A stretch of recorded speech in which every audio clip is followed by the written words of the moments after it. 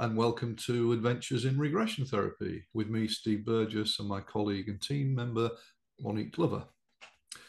What we thought we'd talk about in this short discussion is what we call surrogate regression, which is very new. And it's something that we've only been doing it for the past couple of years and experimenting with it. And it's something that I think could be very big in terms of the possibilities for healing of all different issues. And what a surrogate regression is actually working on one person for somebody else. So the surrogate work is well known in kinesiology, Reiki, and EFT as well, with tapping. But to my knowledge, it's not been done with regression, or if it has, it's nobody ever talks about it. And how I got into this was I got a colleague in Ireland who contacted me, and she said that she bought a dog recently, a rescue dog, and the dog was beautiful. She said it's almost like a spiritual dog. It knows things, it's a very wise animal. But she said at times she's an absolute pain in the backside. She said she's difficult to be around. She follows me around all the time. She's very insecure. And obviously that's as a result of her background. She's seen some tough times as a rescue dog. She said, do you think it would be possible? Because obviously we can't go hypnotizing dogs to do regression on a dog. But do you think it would be possible for you to take me into trance and do regression work for the dog? And I'll be the dog, you could say, in trance. So I thought, well, no idea. That's very unusual. But we can give it a try if you like. So we booked a session, and so I took my colleague and my client into trance, checked with her subconscious that it was okay for us to do this work for the dog, and it said yes. And the subconscious indicated that there were quite a few traumas in this lifetime, as well as some of past lives for the dog. So bear in mind, my client is laying there in trance, and I'm saying, so we went back into a past life, and she saw herself, this is my client, as a male Nazi prison guard in a prison camp in the Second World War, and she had a dog. So she was she was guarding the camp, and she had a guard dog with her, or he had a guard dog with him all the time. And of course, the dog was the dog now. So, and it was a horrible experience. She said we spent all day long going around the perimeter and checking things and trying to stop anything breakouts and, generally being brutal, which is, of course, what used to happen in those environments. And what happened is this young man, after some time, was very unhappy with what was going on in the camp. So he helped some of the prisoners to escape. But he got found out, and the Nazis then just shot him. Simple as they realized he'd let these people go, and they just shot him. So, of course, the dog in the past life, the guard dog, was then completely bereft. This dog had spent 24 hours a day with the man, with the guard, and suddenly he's gone. So, of course, that was massively traumatic for the dog in the past life. And that was the past life experience that we worked in our first session. So my friend came out of trance and was really quite shocked by this. And I saw her a couple of weeks later for the next session, and she said there has been a definite improvement in the dog's behavior in the last 2 weeks since we did the session. She said she's just a lot calmer. And she said the weird thing is, two weird things. She said, when I take her out into the fields to go walking, she said, I'm walking through the center of the fields. And she said, the dog walks around the perimeter of the field, looking through the hedges all the time. And it's just like what the dog was doing as a guard dog around that prison camp, going around the barbed wire perimeter all the time. The dog was continuing to do that in this lifetime. So she said, that answers, I've always wondered why she did that. She's just all the time going around the hedges on the outside of the fields. But she said the wonderful thing is she stopped following me around. She said she's been like my shadow. You know, I'll be in the kitchen and suddenly I'll turn and the dog's at my feet and I'll fall over the flipping dog. She said she's not doing that anymore. She's backing off. She's happy if she knows I'm there. She doesn't come to me like she did do. So we did a second session, and in the second session, we cleared some of the dog's traumas from this lifetime, where she'd been badly beaten, and then she'd been hit badly with an axe, even in her face. And then we did a third session, and at the third session, my client said, after our last session, Steve, I went downstairs and the dog was joyful. I have all the evening after the session, me and my boyfriend, she was just joyful all the time. And bear in mind, the dog wasn't listening to the session. She's in a different part of the house. So there could be no placebo effect there. No, the dog And doesn't know that this is what you're working on, right? exactly. Amazing. So she said she was joyful and her behavior is improving. She's less difficult. In the third session, they went into a very strange past life where it was an off-planet past life. So both my client and the dog were living as other life forms in another part of the universe. And they were both on some sort of mission in a spacecraft, as like soldiers, you could say, or military. And they came back to their home planet after several months of being away. And as they arrived back at the city and the spacecraft docked, it was deserted. The whole city was deserted. There was nobody around. And as they got into the city, they couldn't find anybody. And then suddenly, from out of nowhere, this weird green gas appeared and it went over them and asphyxiated them and killed them. So that was the trauma in the past life. So again, we've released those past lives and the stuff in this life, and the dog's behavior is miles better. She's so happy with the difference in the dog. So that sort of started me with this surrogate stuff. And since then, I've seen other clients, and it's again been very successful. And I know you've had a really successful one client recently, haven't you? Yeah, it's amazing. I mean, it's one thing to work one-on-one with a client on their stuff, but to be working in the surrogate fashion, I think it even surprises us sometimes that this is amazing how it works.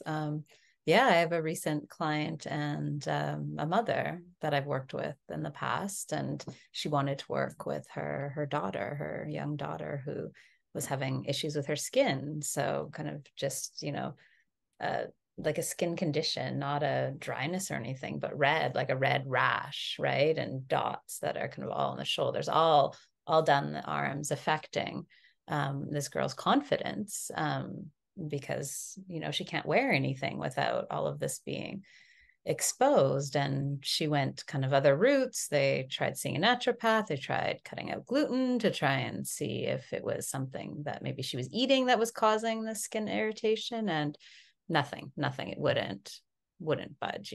Different topical creams, nothing would work.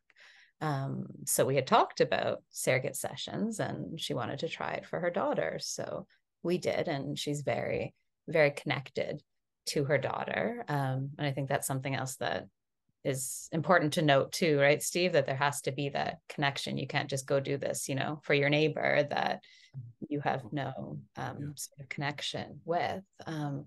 So guided my client into trance and taking her back into her daughter. And there were two things that we need to go into, this life, into the daughter's time in the womb, and a past life. And so the womb experience was particularly interesting because the mother was going back to her daughter's time in her own womb.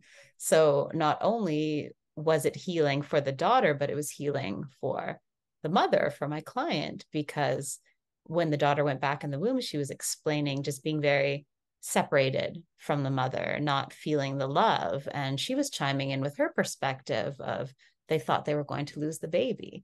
And she was terrified to emotionally connect to this baby just to lose the child. So we were coming at it at both sides. And the beautiful thing is the mother received healing from hearing her daughter's point of view and vice versa. And then in that same session, we went into a past life. So in this past life, her daughter was a young boy that was separated from his family and taken to work on this farm. And there was a lot of grief, a lot of sadness, and just, wasting away, wanting illness to claim him. And finally, he couldn't stand living anymore and took his own life. And after that session, very powerful session, lots of powerful emotions coming out. There was huge reduction. She was even surprised, even having done the work with me on herself, she was very surprised at how quick things were going down. There was still a bit of a rush, but the intensity was starting to go down. And as you know, that just meant that we had more work to do. So the second session, we went back, and the subconscious wanted to work more on the past. Just break in there, because I mean that's fantastic to do in one session, to work in the womb and the past life. I mean, it just shows how quick regression can be at times. It can be such a fast therapy to do all that in one session. That's amazing. Sorry, it just struck me. Yeah. Oh, it is. It's amazing to when you have clients that go into boom, ba boom, ba boom, ba boom, and then of course they're exhausted because they just ran this energetic marathon, I sometimes call it. It's like, oh, I know you were just laying there with your eyes closed, but please give yourself some credit because you just did so much work to get there. So we went back. There was still more work to be done in the past life, which we see often. It's sometimes it's clear, sometimes it's not. We have to go back, and we explored more in depth. We figured out there was a connection, that the mother now was the mother of that child. Then we kind of got more background about how they were separated and taken away from each other. And then we went back into the death. And the strangest detail that came out of this is this boy, when he was taken away and he was kind of working as this like a work slave at this farm, he was sleeping outside, and he was cold, sleeping outside in this barn and laying on the hay. And she was experiencing this little boy laying on the hay, and there were these bugs, these mites that she said were biting at him and biting at his skin and causing his skin to bleed and to itch and to be all this discomfort from them. And then we went back as we often do, until we go back as many times as we need to clear the emotions, and went back through the experience. We kind of went back and forth a little bit to earlier in the boy's life, and then went through the whole thing again and through his death experience. And there was a lot more peace at the end of it. And by that second session, I had chatted with her a couple of days later, and she's like, you wouldn't believe how all of a sudden it's healing, that this skin condition has been, when you have something on the skin that's been irritating you for so long, it starts to scar, and now all of a sudden it's healing and it's going away. And not only that, but this child has this newfound confidence that we weren't even expecting to work on that. We were just working on the skin. And now she has this confidence. She says that I have been seen in her, and her anger. She was just had these bursts of anger all the time, and the anger has died down as well. So sometimes there's these things that we're not even targeting, that they all play a role. They're all tied together, right? As we know, and skin problems are always caused by locked in anger. Always. So you've coincidentally worked in that at the same time.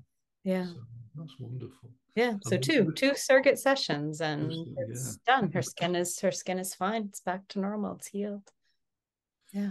So like I said, I mean, this surrogate stuff is very exciting for us because it is really new. I mean, we've done thousands and thousands of sessions over the years in standard regression, where we take the client back into the emotional roots from the past, often in past lifetimes. But to be able to do this work on somebody else without that person having to go through this, it maybe they're too young or they're not well enough or whatever. And as long as the subconscious is saying it's okay for us to do that, then the potential is enormous, I think. And Mhm. we're still at the early stages in doing this work, but for us, it's very exciting. It really is. Mhm. The future is enormous, really, if we can do surrogate work in regression and it works. That's the main thing. We don't want to be doing it if it doesn't work. But so far, the sessions that we're having, it is working. Mm.